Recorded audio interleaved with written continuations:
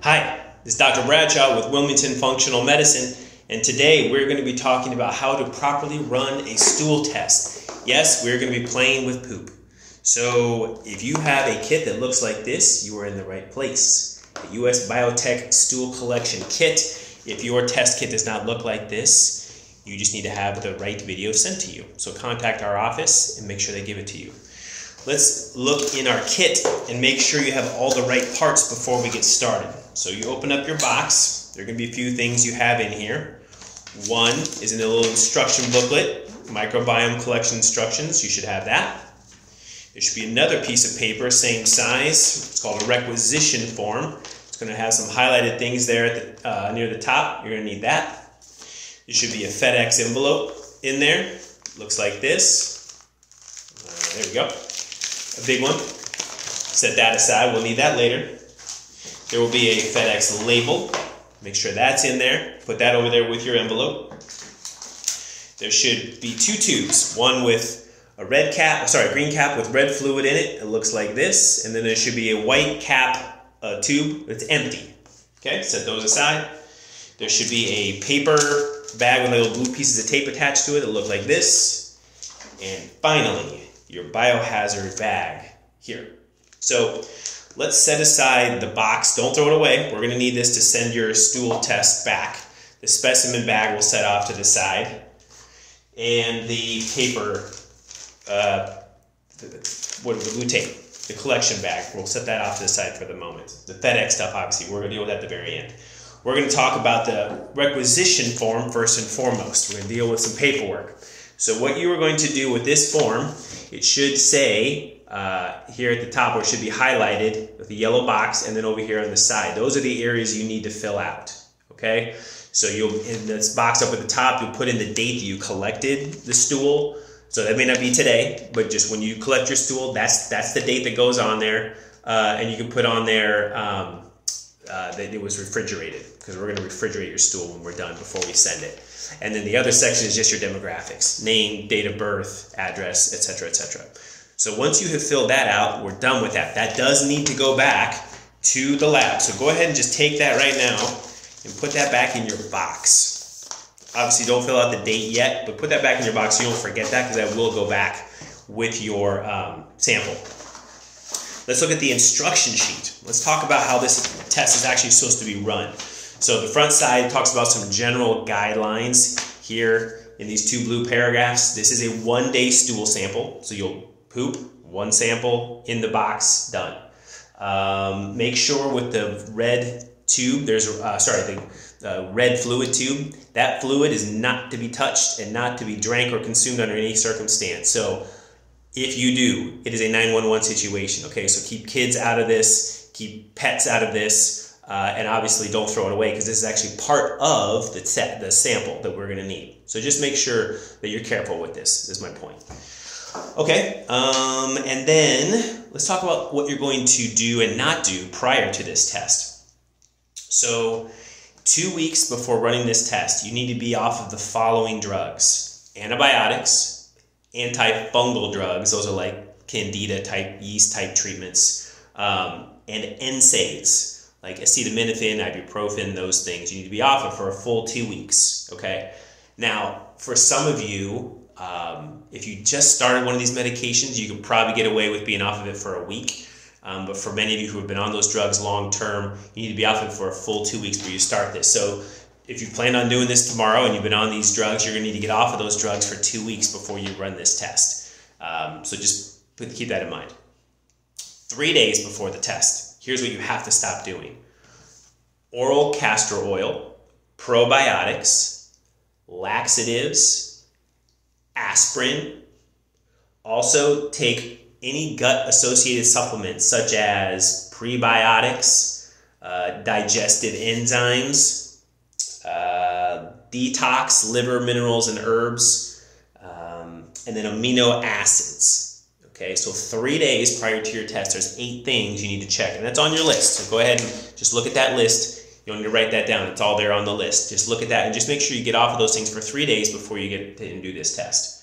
And then 2 days before the test, it says for you to follow your normal diet, to incorporate, if possible, meat, fish, poultry, vegetables, carbohydrates and fats. Probably most of you do all that anyway, but just make sure that you're actually eating, you're not fasting before the test, you're not doing some strange cleanse or diet that you normally wouldn't do prior to this for 2 days. You really just need to eat normal. That's the whole point. If you're vegetarian or if you're a vegan, eat that way. That's fine. You don't have to eat meat. They're just saying if you generally eat a certain way, make sure you generally eat that way prior to your test, at least 2 days before your test. Okay, so if you've been fasting for 2 days, don't run your test today. Eat normal for a couple of days before you do this test. Okay, so those are the instructions prior to the test. Let's talk about actually running the test the day of. Okay, we talked about the contents of the kit. I want to show you how you're going to collect your stool. This is obviously one of the big important parts, right? I want to show you how you're going to use this piece of paper, which we're going to unfold, and you will see it has legs, almost like a 7-legged spider. It's going to look like this. Or I should say 5-legged, I apologize. So I'm actually going to take you into the bathroom and show you how to adhere this and attach it to the toilet, because it's important. Because you want to make sure you do this correctly. Okay? So, let's take a little trip. Follow me. We're going to go into the bathroom, and you're going to see how to use this piece of paper and how you're going to then collect your stool from that and put it into the tubes. So, we'll make our way over here. We'll make our way into the bathroom. Here we are. I recommend you put your 2 tubes on the back of the toilet, like that. And then I'm going to show you how to attach the paper onto, oh, sorry about that at home, didn't mean that. Oh, gosh. Technical difficulties. Okay, here we are. All right. So you're going to take your 5-legged spider, and you have these little blue pieces of tape. You're going to take the one that's on the back, in the middle, and you're going to take that off so you see the blue tape. And you're going to put that, so this is the one in the middle on the top. There's 2 legs over here on this side, and there's 2 legs over here on this side. This is the one in the back. This is going to go on the back of the toilet back here. And so what I want you to do is make sure, before you do this, take some toilet paper, just make sure that toilet bowl, that rim is totally dry, okay? So we're going to take that, we're going to adhese that right there on the back, okay? And then we're going to do the exact same thing with the other ones. Don't let the paper hit the water. I mean, you can, but ideally don't. So we're going to take those pieces of tape off. We're going to attach our legs to the side of the bowl. This is going to be your poop catcher, essentially. Okay? So you don't have to like poop into a bowl or some sort of weird colander at home. You're just going to literally just be right on the toilet, and you're going to poop directly into this catcher. And you want to put the tape in a position so your bottom is nice and flat. You don't want it to be up too high or at an angle, because your poop will kind of roll off into the water. All right, you kind of want to set it up so that catcher is pretty flat, right? You don't want it to be angled like this or like this, nice and flat like mine is, okay? And then obviously you are going to then poop, the next time you have to poop, into and onto this catcher, okay? So let's assume that's already been done, all right? You've pooped, you've got your sample. Now what you're going to do is actually collect your sample. So you're going to take your tubes, and we're going to use this green one with the red fluid in it. And you can see, actually, if you look on your tube, there is a red line right here. We will have also extended that line with a marker just so you can see it really well. You can see your fluid is shy or less than that line. You're going to fill poop into this tube so it gets up to that line, okay? So you're going to unscrew your cap, and in your cap, or sorry, in your lid, you're going to see that there's a little spork, a little hybrid spoon fork thing. It looks like this. And you're going to take that and you're going to scoop poop from your sample out and into your tube, okay? And you need to get enough poop into your tube So obviously you get it up to that line. Okay, once you're up to that line, you're good. And once you're done with that, you're going to take it, shake it for a good 10 seconds. Okay? And then once you get to 10 seconds, then you're good. All right? Make sure now that you've done that, is you're going to write your name, you're going to write the date that you've had this sample taken, you're going to put the time that this was collected, so whatever, 4 o'clock in the afternoon, and then your ID should be your date of birth. Okay, so ID is date of birth, name, date, time. Done. But that's 1, 2. We need to do the other 2. Now this tube has no fluid, okay? So this one you're going to need to put more poop into it. Again, there is a line that has been marked on there at the 20 milliliter mark, 20 ml. And you can see there's little marks on there. You can't really see it with this video, but you can see when you look at your tube, 5 milliliter, 10 milliliter, 15, 20. We're going to go up to the 20 milliliter mark, which is what I just marked with that marker. You need to put enough poop, again, from the sample in there. So again, use your little spoon device, scoop it out, put it in there. Now what I recommend when you're actually scooping this out is you collect from the middle of your stool and then from each end, the back end and the front end of the stool. So that way you kind of get a good sampling of the entire stool into your tube. So with this one, because you're going to be putting a lot more poop into it, you should collect again from the middle, end. Go back to the middle, end, and try to get from different spots within that poop. And again, get enough in there so you get it up to there. There is no fluid in this one, so there's no shaking to be done when you're done. Just make sure you get enough poop in there so you get up to that line, close it off. You'll do the exact same thing as the other one. You're going to put your name on there. You're going to put your date of birth, today's date, and the time that you took your sample, 4 p.m. if it's what it is, and close it off. And make sure that both of these lids are tight. You do not want this to leak en route to the lab.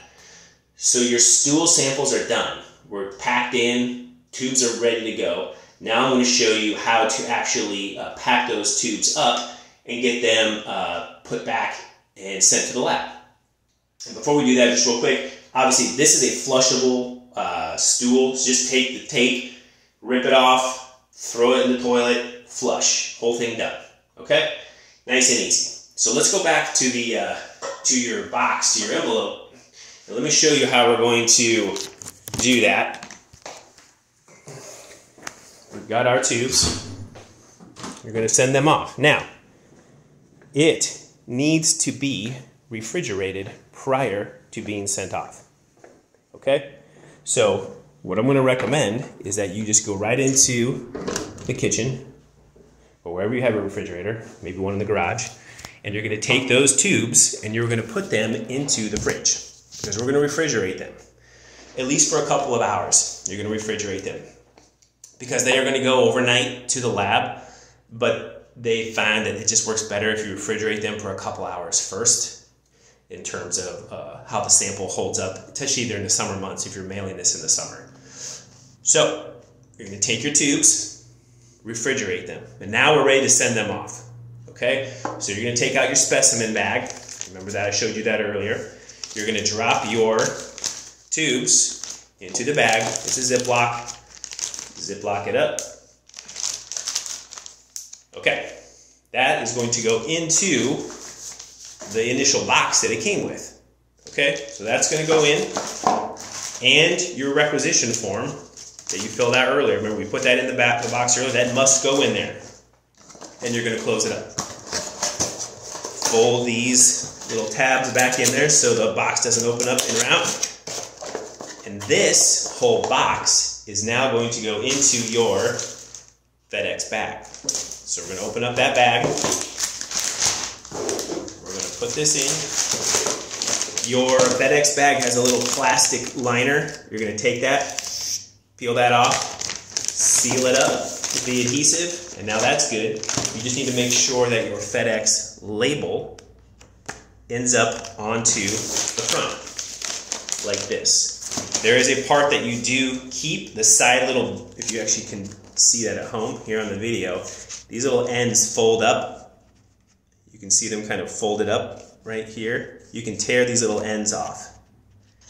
And those are actually what you keep as part of your tracking. So you just take the big middle part like this, You're going to peel that part off. That peels off. And that is what goes onto the front. Like that. And now you're set. It does go overnight. So make sure that you get it to them on a day where they can deliver on the next day. The lab is not open on Sundays, so to drop it off on a Saturday is problematic. Okay, so only drop this off on a Monday through a Friday. It does go to Washington. So most of us are here in North Carolina. That's a long trip. So it might even be better to make sure if you do send it on a Monday through a Thursday, then we'll make sure they probably get it on a business day, Monday through Friday. I'm not sure how late the lab is open on Saturday. So let's just say we're going to send it Monday through Thursday. And it's okay if you want to keep your tubes in the fridge for a couple of days. It's not a problem. But you just need to make sure that you send that off on a Monday through a Thursday so they get it overnight. And you're set. The closest one to us here in Wilmington is near College and Oleander, FedEx Kinko's. If you're not near Wilmington and you're some other area, you will need to find one that not only takes these sort of things like biohazardous material. You need to ask your FedEx nearest branch if they actually accept biohazardous materials. Not all of them do. And then make sure that they're open on a Monday through Thursday, because you want to make sure you drop it off. And they're going to be open for you. And that's it. We're done. We get these test results back usually within 10 business days, so 2 weeks at the latest. So if something is going on at the lab, it's going to make it a little longer. They'll let us know. We'll let you know. But otherwise, expect to have these results back soon, and we look forward to going over them with you. There's so much to be learned and gained from a stool test. We can't wait to go over the results with you and let you know what's going on and how it might relate to your health and your symptoms. So we wish you luck with this, and we'll see you soon.